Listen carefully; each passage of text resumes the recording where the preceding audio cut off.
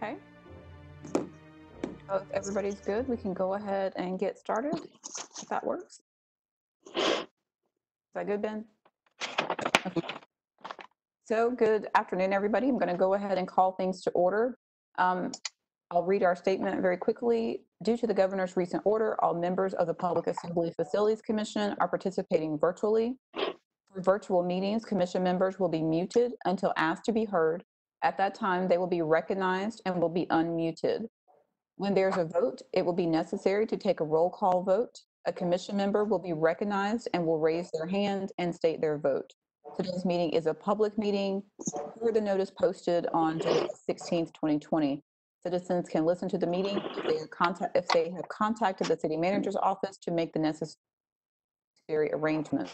The meeting also will be live streamed on the city's YouTube channel, which can be accessed at the City of WS website. A recording of today's meeting will be available on Friday, July 24th on the city's website, cityofws.org. Thank you, everyone, for coming today. We'll go ahead and do a roll call. Rachel, please. All right, Jill. Haley. Present. Otis. Present. Billy. Present. Jim. Here. Manya. Here, present. Kathleen. And Vicky. Thank you. Thank you, Rachel. We'll go ahead and move to the approval of the minutes from the June 15th meeting. Could I have a motion from one of the commission members to accept the minutes? You're on mute, Billy. I move approval. Second, this is Otis. A motion has been made and seconded. Is there any question? Favor? There will be a roll call for this. Haley. Aye. Jim. Aye. Billy.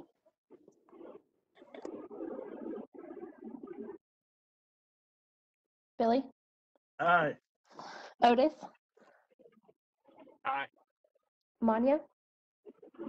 Aye. Oh, Meredith, I'm sorry. Thank you.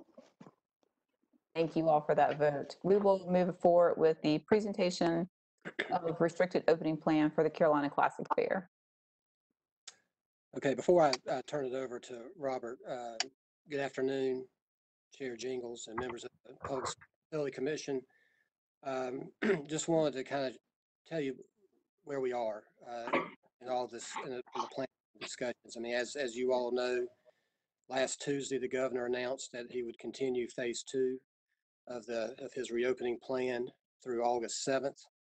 So that still restricts mass gatherings to no more than 25. We also know that the school system announced that it's going to virtual learning for the first 9 weeks of the year, so there will not be any in-person learning there. We also know that the numbers with the county from the Forsyth County Health Department shows still a significant number of new cases every day. We know what's happening across the state.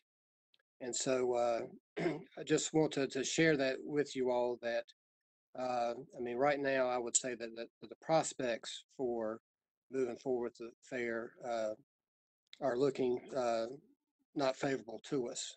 And we haven't made a decision yet on whether we would cancel the fair, but we are looking very closely at the numbers. We are looking at the policies that are going into place. We know that earlier this month that the Mountain State Fair up in Fletcher canceled its fair, which was going to be held, I think, the second week, first or second week in September.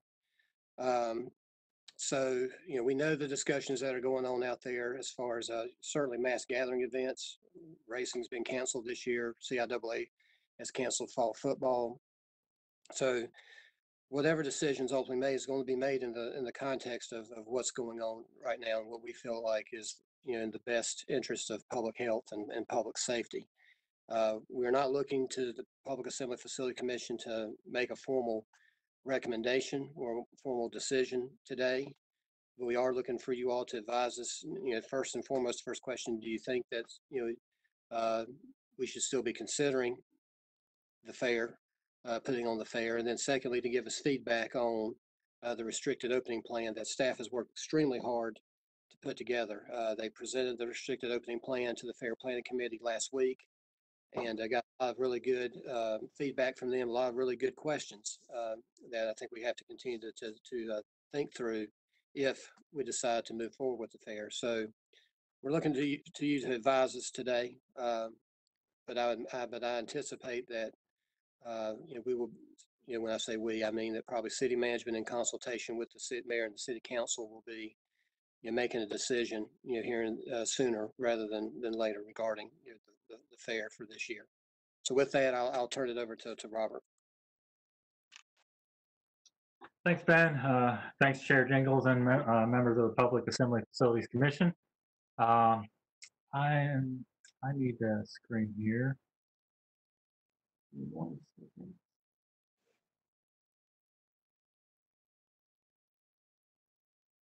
Can you all see my screen here? Yeah. Okay, great. All right, so now we will jump into talking about what staff has put together as far as a restricted opening plan. Should we be authorized and really to help with that whole planning process of operating a fair in what we hope is a downturn of a pandemic, but we obviously can't predict that. So I'll jump through and feel free to jump in at any point or save all the questions to the end, and we'll go from there. This is the 2020 restricted opening plan for the Carolina Classic Fair. It is submitted by staff of the Winston-Salem Fairgrounds that the 2020 Carolina Classic Fair, October 2nd through 11th, can reasonably and safely operate conditioned upon and with the expectation that those responsible, including our partners, for planning the fair will conduct in a way that practices enhanced social distancing throughout the fairgrounds, the programming areas, and to impose closures and other safety precautionary measures throughout the entirety of our operation.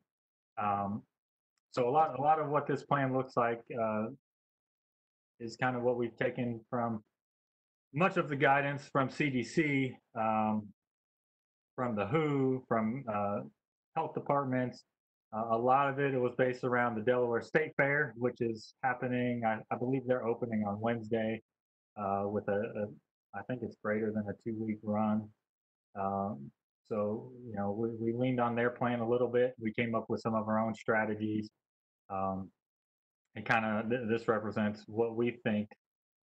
Should the fair be approved to run, we feel we can have a safe plan in place for those who are within our gates.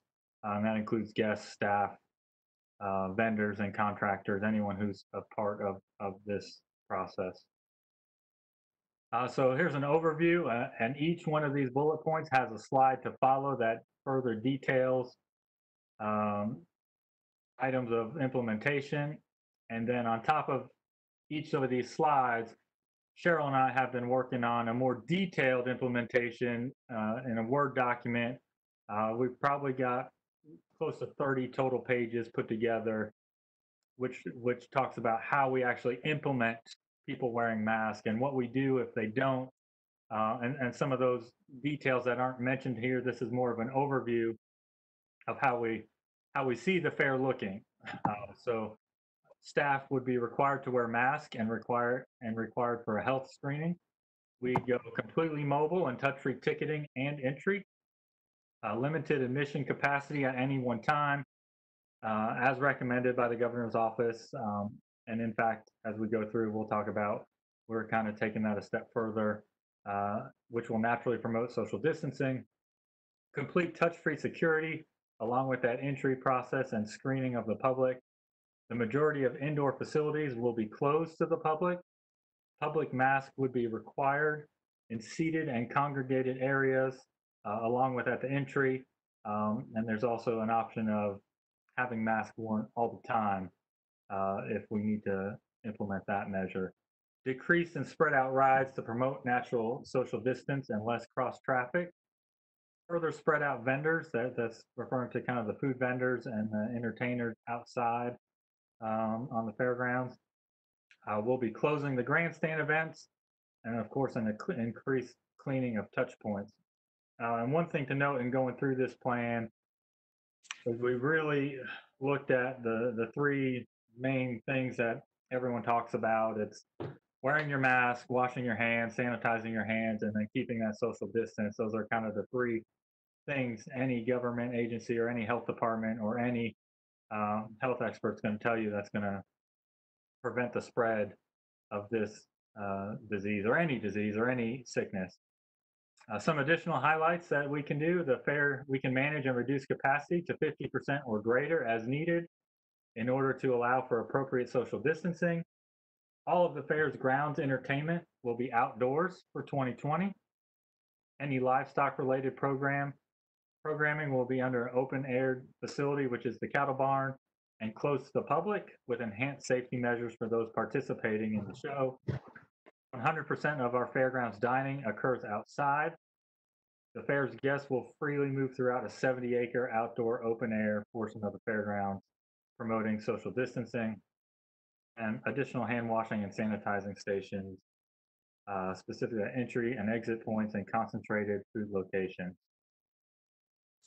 So jumping into kind of the main bullets here, we're looking at staff, entertainers, vendors, anyone who's affiliated with the fair, employees, any contractors. They would all be required to wear masks at all times, required to wear gloves as needed based on their job role and duty or as defined by the health department.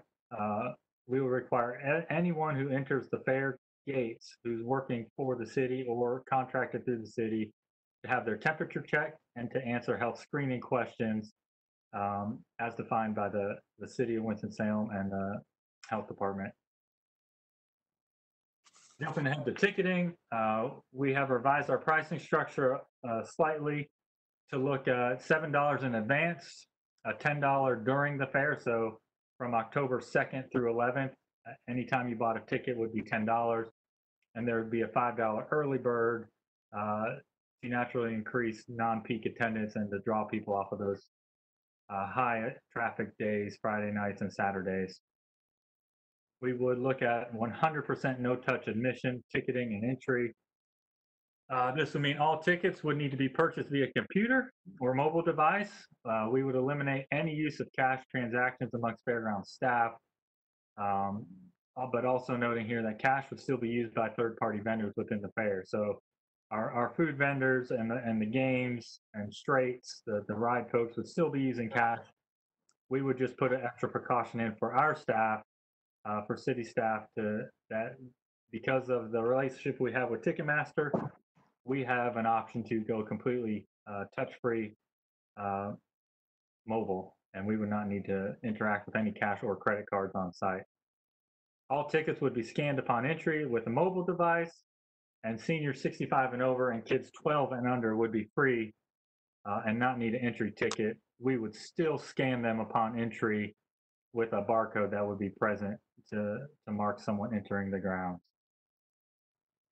Again, going to the entry, it'd be 100% no-touch entry. We are able to monitor the number of people on the grounds at any given time. So if 5 people walk in with a ticket and 3 people leave, we know that there's 2 people on site. We'd have designated staff members to scan people. And when I say scan people, I don't mean scan actual individuals. We would scan a barcode that would represent someone leaving the grounds or someone entering the grounds. We would have posted health and safety questions similar to the ones we've been using for staff at all entry points. We have a staff member acknowledge guest responses to those questions prior to entering.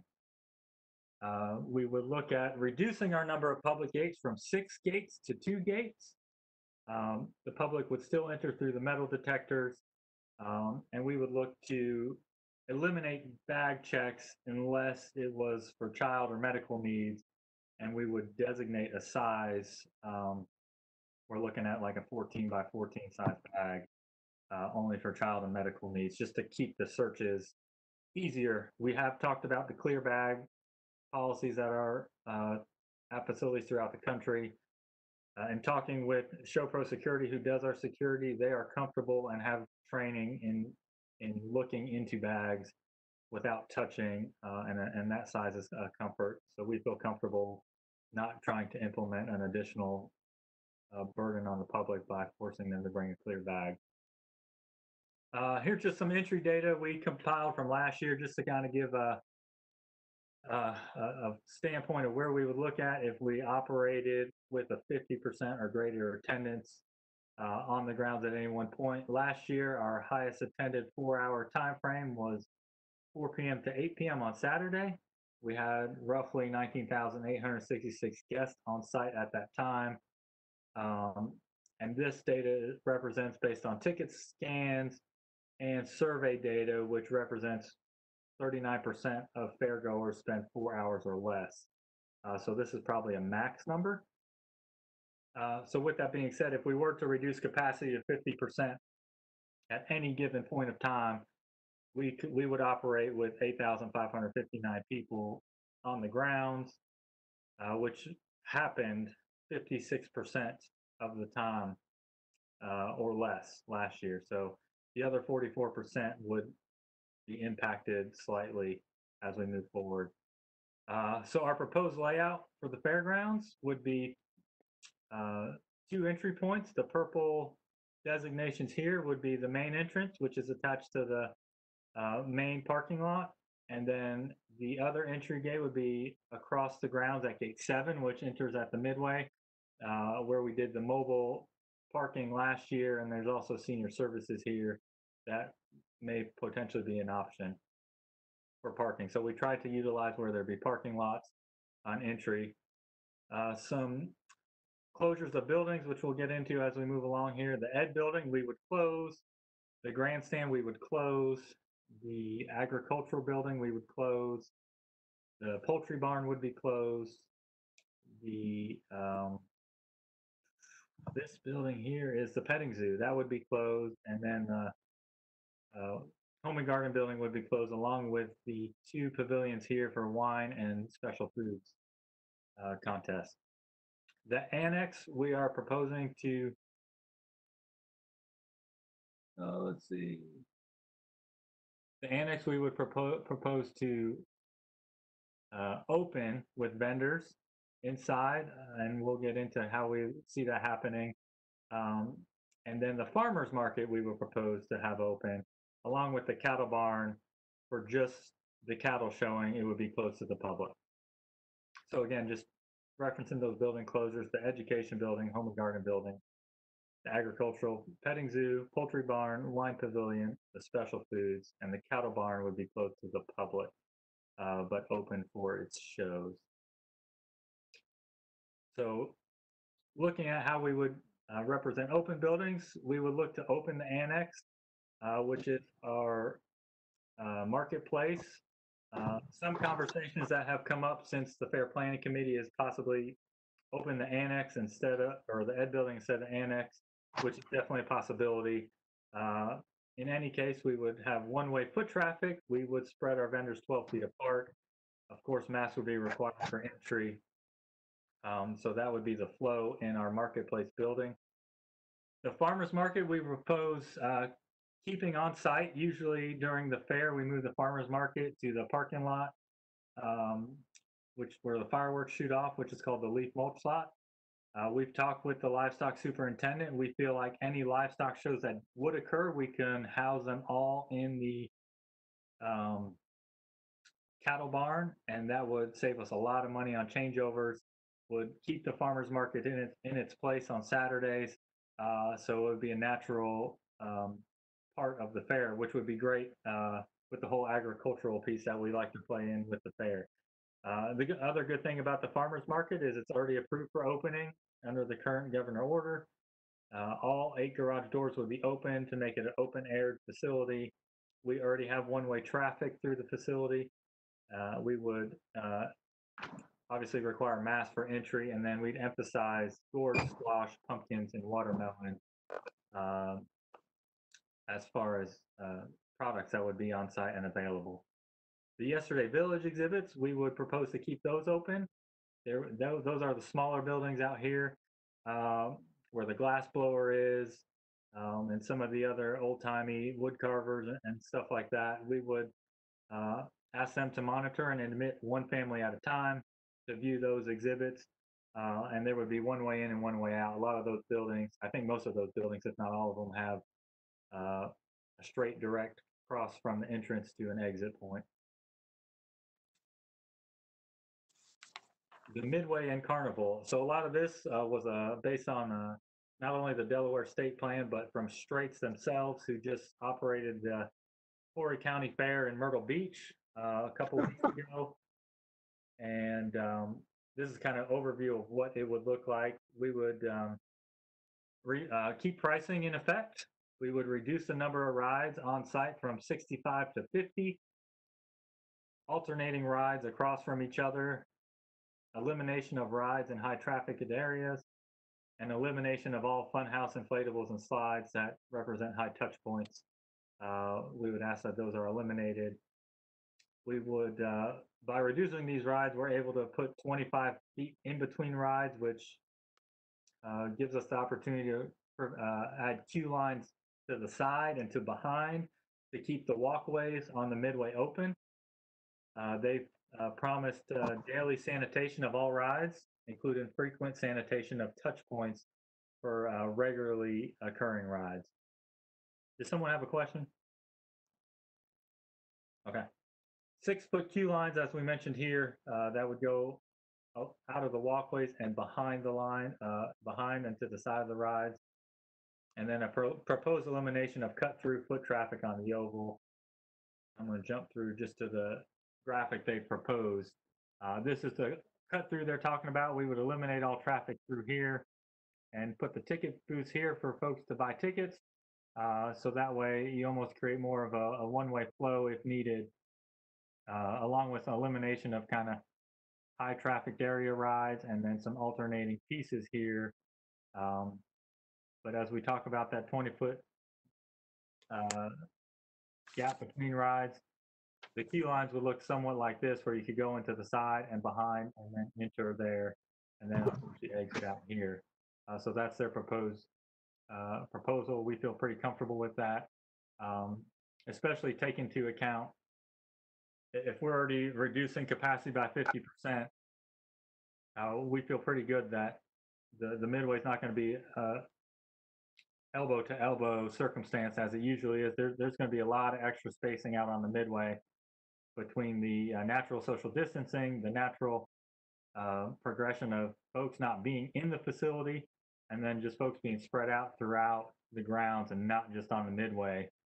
We think it'll be a pretty open atmosphere all throughout our fairground. Bob? Yeah. This is Jim Rose. Go ahead. I do have one question related, if I'm understanding it correctly. It's one of these deals where you walk up, turn a corner, walk back. So people are facing each other all the time in that queue. Personally, I would have some concerns about that. I don't know whether you could deal with it by running the queue in one direction farther and limiting the number of entrants going into the queue at a given time. I mean, I don't know how you can fix it, but I would not be wildly enthusiastic about standing in lines facing people for any length of time. Sure. Yeah, and I appreciate that comment. And I believe that's actually addressed in their plan. And Cheryl, I don't know if you know off the top, but we can get that breakdown. I know, I believe we talked about having 6 feet for each line. And then again, the theory is we're not really having lines, so to speak, because of the reduced capacity of the crowds. So people potentially won't be waiting in line. They'll be more flowing, but I do understand that concern. We'll look into that and get something back on that. I mean, maybe just a plexiglass barrier or a plastic, plastic sheeting barrier that would run along that line and be about at face level, something like that. Sure. might be an option. Sure. Yeah, we'll look at how they broke that down in their plan for sure.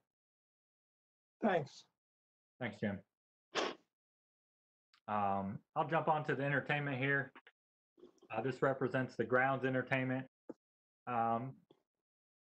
We would assign stationary locations for all entertainment. That includes any roaming acts. Historically, our roaming acts would roam around. Think of the one-man band who's going around, and there's a contingency of crowd following behind him. We would look for all of our entertainers to kind of stay in one place, and that would help us to be able to mark off those areas for social distancing, whether it's seated or standing, where we could help kind of promote not being shoulder to shoulder without appropriate measures being in place. But for those areas where we did have seated areas, we would require masks be required in those seated areas. And then we would also ask, as we break down in our plan, much like Delaware State Fair has done, is that we ask that you leave space in between your party and the next party to further promote that social distancing. And in all of these entertainment areas, we would provide a security crowd control to help monitor and enforce these areas. The grandstand entertainment under this proposal is to be closed. We just didn't see it appropriate to put 5,000 people side to side in the grandstand for any of those nightly events. So we've gone ahead and offered that as a closure. As far as the clock tower stage and the Yesterday Village music, they kind of go together. Any of the benches or the seating that is there are really for 2 to 4 people, depending on the size of the bench that's there. We would make sure those are spaced 6 feet apart, so people could still enjoy the live music if they wanted to sit in one place at any given time. And then again, we referenced the exhibits in Yesterday Village, 1 family permit at a time with one-way traffic in and out. Jumping to the food and beverage piece, we would work closely with the Forsyth County Health Department on all of our vendors to require food establishment permits, which they already do, but for any additional guidelines that they wanted to propose forward, we would work with them on making sure those are all adopted. Consideration of relocated and spread out vendors to ensure social distancing and inline queues. So again, as we know, our food vendors and what vendors are on site, we would appropriately space them so that lines aren't crossing into each other and that lines aren't backing into walkways. Any food vendor or fair banded seating would be disinfected regularly. So we would work to have a clean team, so to speak, that would disinfect seating as participants or families or guests got up from a seating area to go clean that before the next group sat down. And then we'd work with our food and beverage vendors to have no self-service options where the public is, for instance, self-filling some of their drinks or any kind of buffet style food pieces. You know, the biggest one that comes to my mind here is moose juice. For those of you who know what moose juice is, you can get any kind of slushy, you can mix it all together and you self-serve it yourself. We would ask that that vendor provides a single individual to serve those customers their beverages. And then just going on to further with the food vendors, they would provide separate runners and separate cash handlers. So that way the person dealing with the transactions is not the same person running the food. That would be a designated person to get to the person of public. And then again, all food and beverage personnel, we would require to wear masks and gloves as required by the health department. And then no self-serving condiments or napkins or anything where, again, the public is multiple folks are sticking their hands into a single location, possibly increasing that spread. One note here on our competitive entries, we would be closing all of our competitive entries. These are mainly the pieces tied in the education building and the agricultural barn. We would not have a competition this year. We would still encourage the public to have a virtual display. So for those who have worked so hard throughout the year to work on art or collections or whatever it may be for the Carolina Classic Fair, which they do every year, they could still be recognized and noticed by entering their work on a virtual portal, so to speak, so the public could still see all the hard work they put into their entry. But with that being said, we would not judge it. We felt like that would compromise any integrity of any of a lot of the competitions, not really being able to feel and touch and see. And then we also have consideration of really still sending out the participant ribbons to the junior entries. That's always a special moment when the kids get their ribbon for just participating in the artwork or whatever it is they may have entered. So I think that's something we still would want to do for those that did submit it virtually. We've gone ahead and already canceled our wine competition. That was supposed to occur in mid-August. We talked with our the wineries and some of the wine judges, and we came to the decision that it was best to close at this time, not knowing the future of October. The same thing goes with the Home and Garden show in the Home and Garden building. Those shows will be closed as well. Looking at the restrooms, which would be considered an indoor area, we would staff those all with an attendant. Anyone who enters the restroom, including that attendant, would be required to wear masks. We would prop all doors open, not just to the restrooms, but all of our facilities, so that any guest or staff would not have to touch any door handles or any entry points. And then that attendant who's in the restroom would sanitize those touch points often. And then for those of you who have been maybe to some of the food booths in the past, the food booth restrooms, there have been attendants in those areas that will essentially turn the sink on for you. They'll squirt the soap in your hand. They'll give you the paper towel. So you have a complete touch-free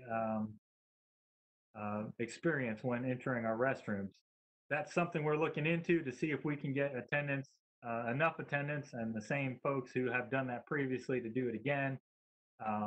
That's something that we think would be very helpful and encouraging for the public as they come into our facility. Just some other miscellaneous points as we go through. We'd work with Straits and some of our other vendors who live on site during those 2 weeks of the fair and reconfiguring those parking gaps. Any campers would be required to wear face masks when entering the bathhouses and any restroom facilities, kind of back of house.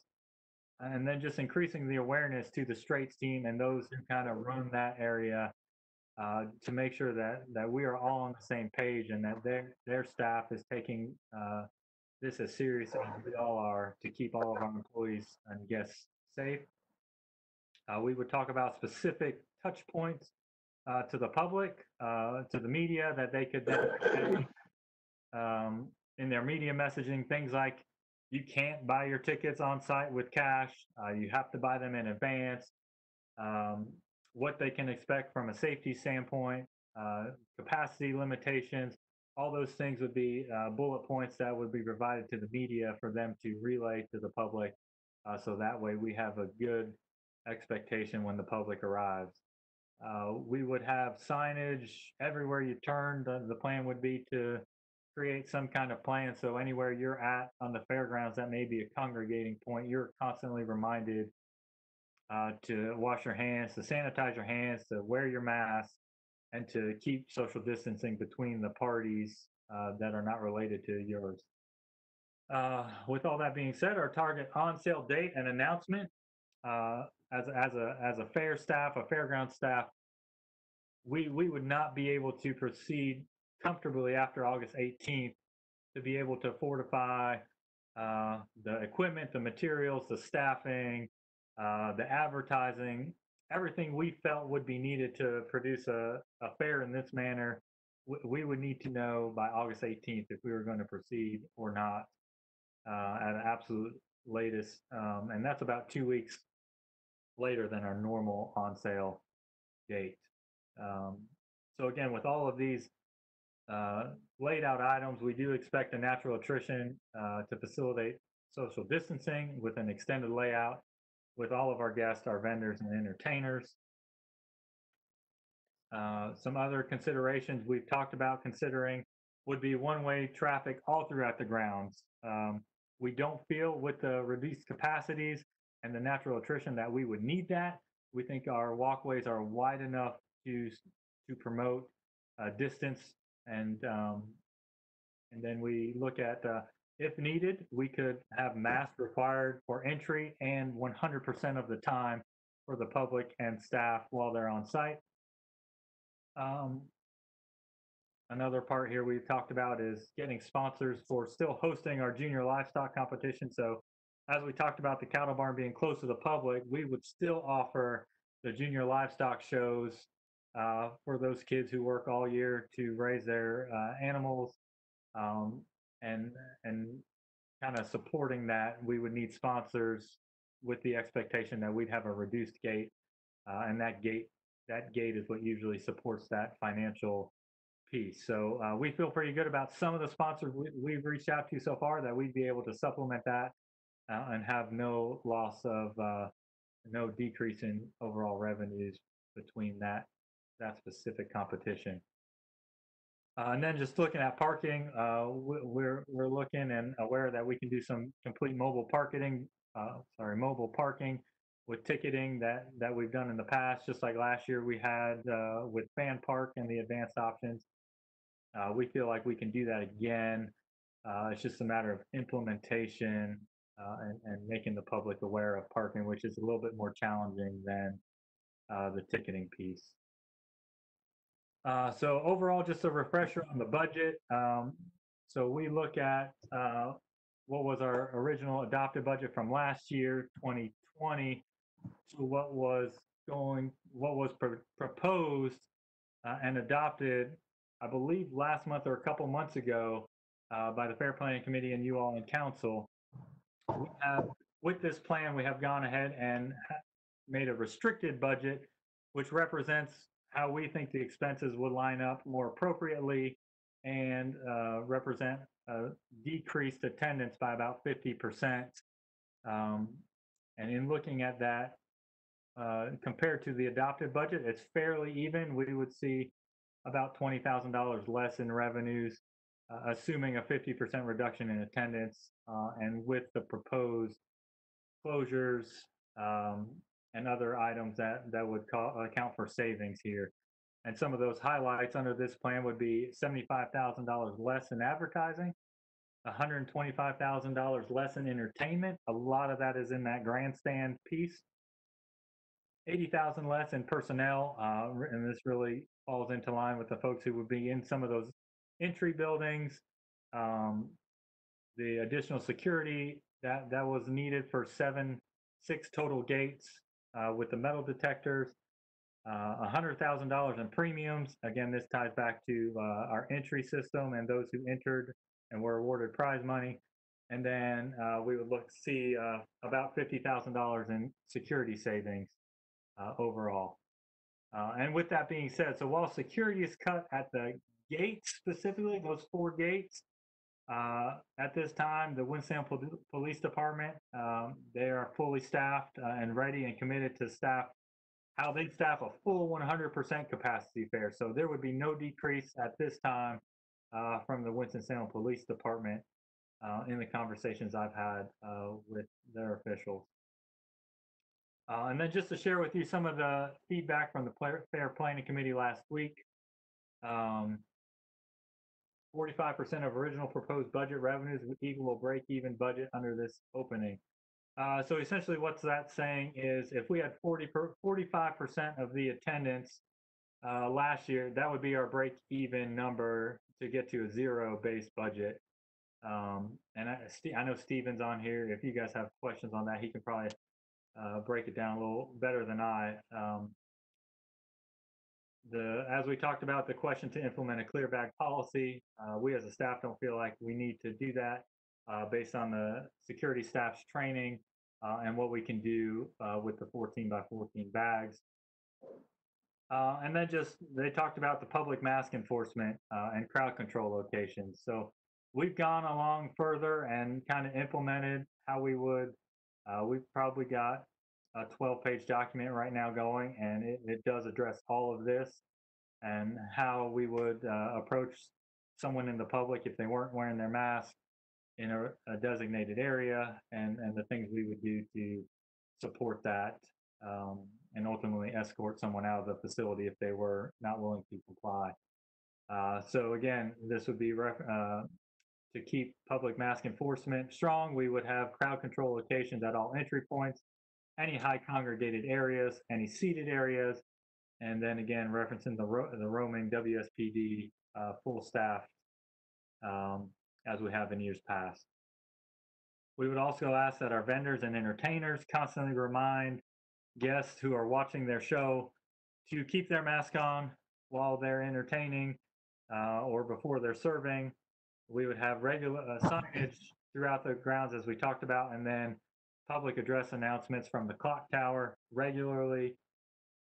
We also talked about we would not provide masks at the gates for sale by our staff, but we would consider a third-party seller as an option to operate that piece. If masks are required, there would be no medical exemptions. And part of this piece is if we're requiring everyone to have a mask on the grounds, we want everyone to have a mask on the grounds for a reason. If there's a reason you can't wear it for medical reasons, you should probably not be, unfortunately, at the fairgrounds on during the fair. So, and again, I will say some of this we did look at other plans that were in place at entertainment facilities, especially Disney. Disney's doing that same thing, and we feel comfortable with doing that. It just makes it cleaner for staff and security to monitor.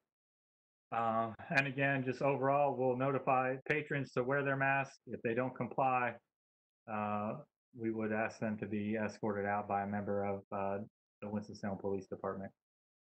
And then I believe finally, we would close each night as we always do with our grand fireworks show that is still budgeted, and one of the best parts of the fair nightly. And with that, that is the end of this presentation. Well, Bob, let me be the first to congratulate all the people that were involved in making this plan, because I think it's very thorough and it looks like it's been carefully thought through. Anyhow, I think you've done a good job. Thank you, Jim.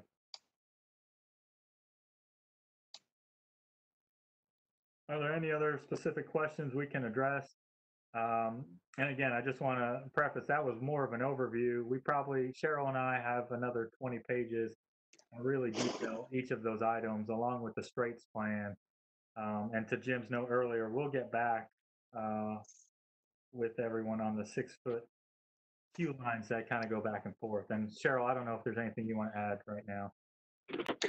Not at this time. I've been keeping in close contact with Straits and what they are doing. Like you previously said, they were in Myrtle Beach over the 4th.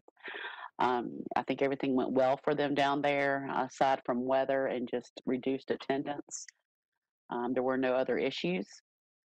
And I'm keeping them updated. They're keeping me updated. And any questions that y'all may have, I can easily pass those along. I have a question. Yes. In the event that we do cancel the fair, would we continue to do the drive-in theater? Yeah, Billy, there is a potential option for that. So right now, the individual who rented out the drive-in theater, his contract runs through September 15th. And there has already been discussions if the fair is canceled, and depending on what the overall state of the state is as far as hosting indoor events again, we would definitely consider extending that into November. We've also had discussions with other vendors that may be interested in some kind of other type of drive-in, carnival food kind of, or concerts, some other things we can get creative in doing. But as of now, we're remaining closed as a facility. But there is certainly potential for the drive-in to continue.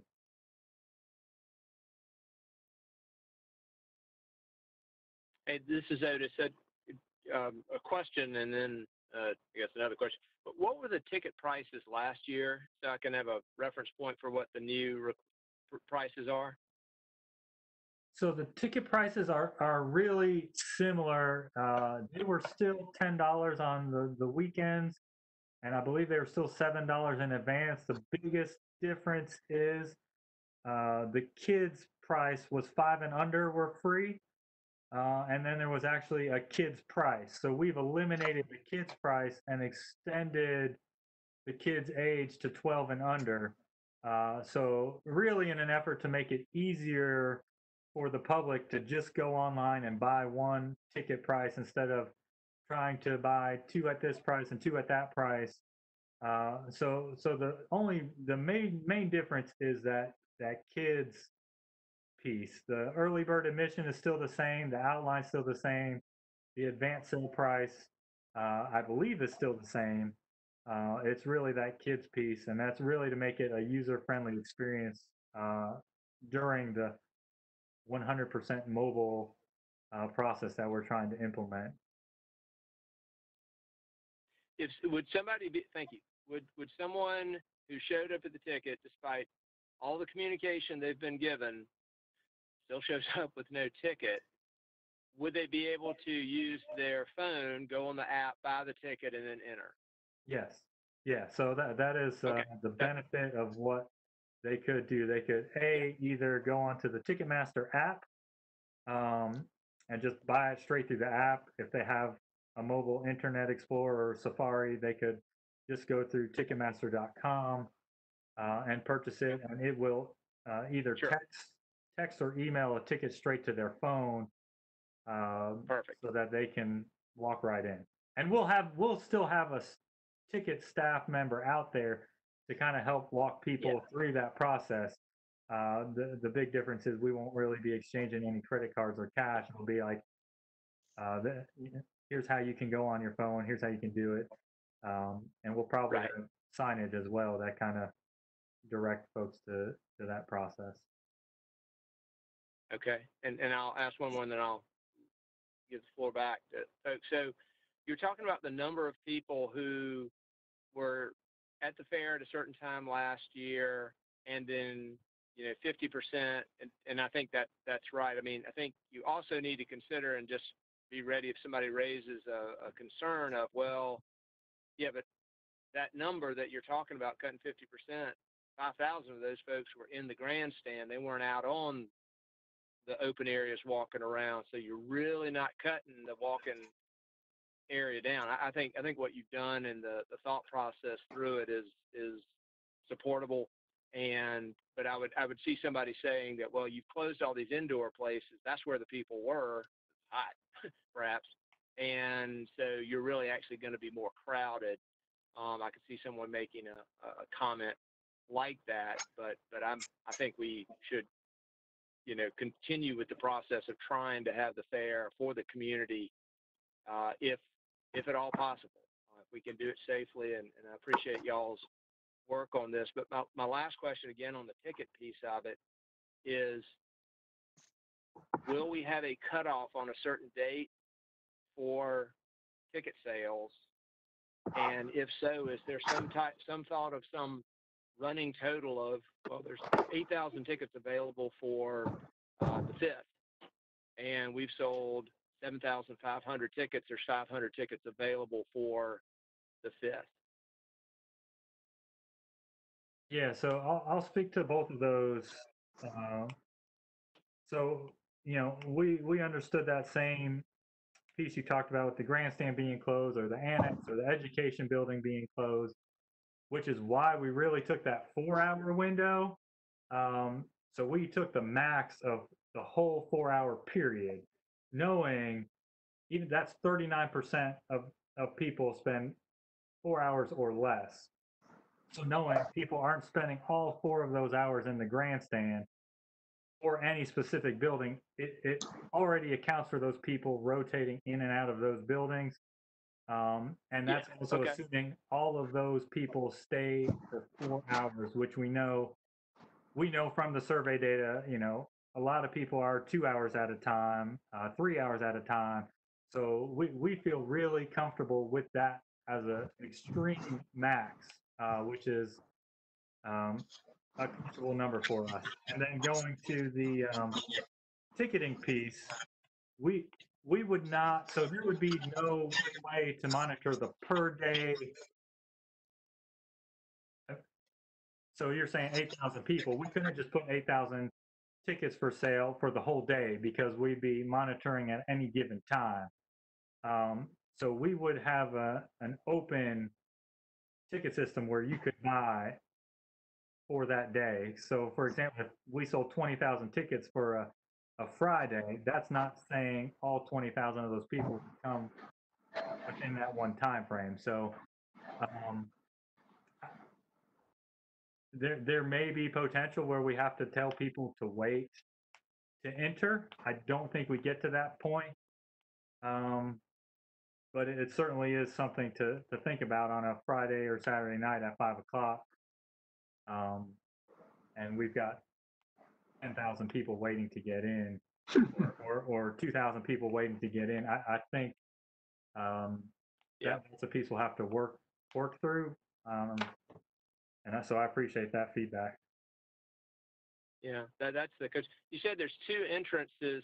How many exits are there So you could that are monitored so you can keep up with who's leaving? Yeah, you would still be able to exit through any of the original turnstile gates if you needed to. So for emergency purposes, the other exit gates would still be manned by a crowd control manager. So in the event of an emergency, could still be an emergency exit piece. But the theory is everyone is exiting the same way they entered, because their cars are in those locations. So we would have to definitely work if someone decided to exit out of some random gate along 27th Street. That crowd control person would have to provide some kind of notification to our ticket scanning folks. But we would hope that 99% of folks would enter the way or exit the way they entered, as that's where their vehicles are parked.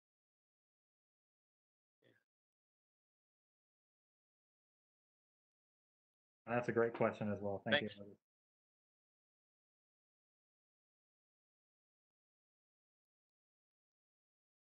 Are there any further questions for Robert? Thank you, Robert. Thank you, Cheryl, for putting all that together. We really appreciate you doing that. It's very, very thorough.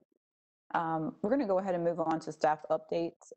Keeping in mind, too, guys, that we're getting close to the 1 o'clock hour, so I do want to respect everybody's time and not hold everybody too far over. But if we could go through the staff updates quickly. Thank you. We'll start with the Winston-Salem Fairgrounds again. Thank you. I'll just go through that real quick. So with the latest governor's announcement, as we talked about earlier, we are remaining closed, all of our indoor facilities, and specifically any other events not approved by the governor's mandate. We're closed through August 7th. For the most part, we have gone ahead and canceled all of our events through September 15th that were scheduled, which leads us right up into our fair window that we normally have outlined for the fair. So with that being said, all we have operating right now is the farmers market, which has been doing really well on Saturday mornings. And then we have opened the drive-in movie theater out on the Midway, which has the double screens. It just completed its 2nd week, and it has been going really well. We have had a total of 3,600 people, I believe, view movies in the 10 days that it's been on site. So there's definitely an upward trend. And I think all of our staff and everyone's doing a great job at really keeping the measures in place for safety and we're excited that we have the opportunity to present such a thing here. And as Billy said, if the fair does not happen, we're excited to look into continuing it, through November.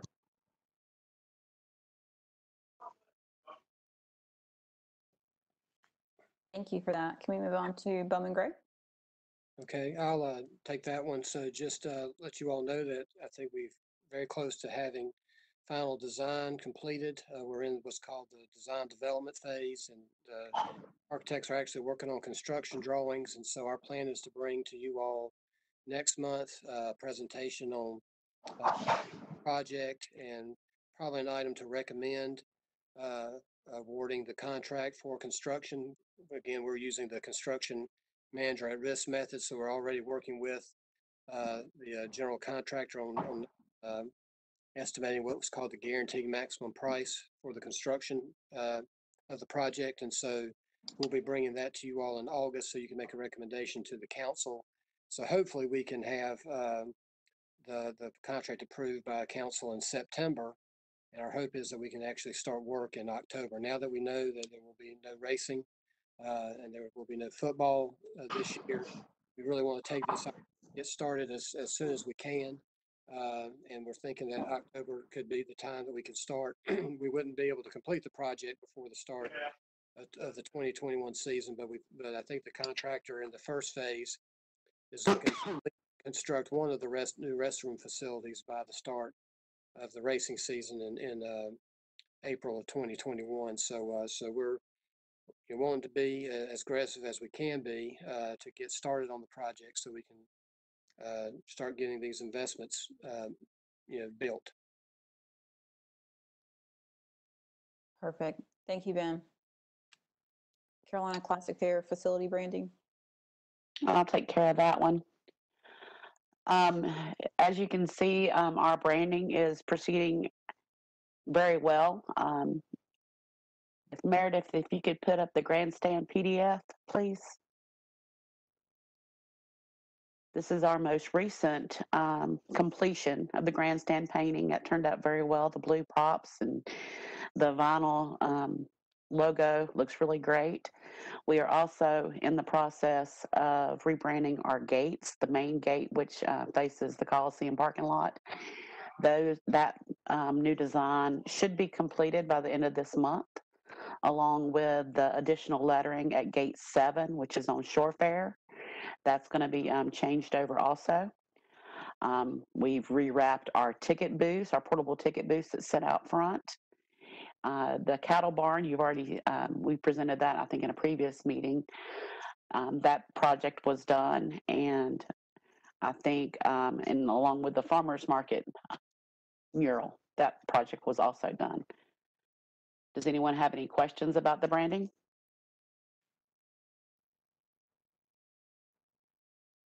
Thank you, Cheryl. The Benton. I believe Grant may have had to sign off. He had a 1 o'clock meeting, but I will just share with you a couple things real quick. I mean, the Benton remains closed for the phase that we're in right now. We are holding some city appointed board and commission meetings up there because the ballrooms, allow for great social distancing, and so we are utilizing some of our space for city business. I will share with you that Lisa and I received the report on the financials for 1920, and I have to say it's extraordinary. The Benton has not held an event in that building since March 7th, and they're actually going to come in under budget, slightly under budget on the subsidy from the city for 1920. That tells you how good the Benton was doing up until the pandemic hit us. They were probably on track to maybe even hit another high for them for that building. And so with that cushioning the pandemic, we were able to stay within budget. I would say too that they also took extraordinary measures, in my view, to control expenses. I mean, really right now there are only 2 employees up there, Grant and an engineer. And so I give a lot of credit to Hospitality Ventures Management Group, our operator, for how they moved very quickly to develop an expense control plan to be able to weather this. So, I mean, just really feel very fortunate about how we ended 1920. 2021, we're monitoring very closely. The budget for the Benton for 2021 included, not quite $700,000 in revenue in the first half of the year. We already know that we're probably not going to have anything this month, and most likely in August, and probably in the foreseeable future. So while we may be seeing revenue losses that we had originally budgeted for, we were very conservative with the budget. So we still feel like that we'll be able to keep everything managed. And of course, I mean, the HVMG will continue to manage expenses very closely as long as the building remains closed. Awesome. Thank you for that, Ben. And then lastly, the farmer's market.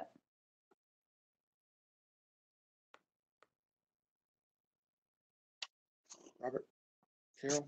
Yeah, I can take that. The farmer's market, like Robert said earlier, seems to be doing very well. Willie is reporting very good attendance. We are constantly reminding everyone to wear your mask and making sure the vendors also remember to wear their mask. I don't know if any of you have had a chance to visit the market, but it has been very busy. People are respecting, for the most part, the social distancing and the mask requirements. So overall, I think we've been very fortunate in order to keep that facility open for the public. Excellent. Thank you, Cheryl, for that. You're welcome. Thank you, staff, for all the updates today. Commission, are there any further questions for the city staff? Hearing none. Hey, So- I would just say, because this was such an important meeting in terms of the main topic, and we certainly will inform you all. Inform you all before we make any public announcement regarding the fair. We will definitely keep you all informed about discussions that are going on with management and council. Thank you for that, Ben. We definitely appreciate that.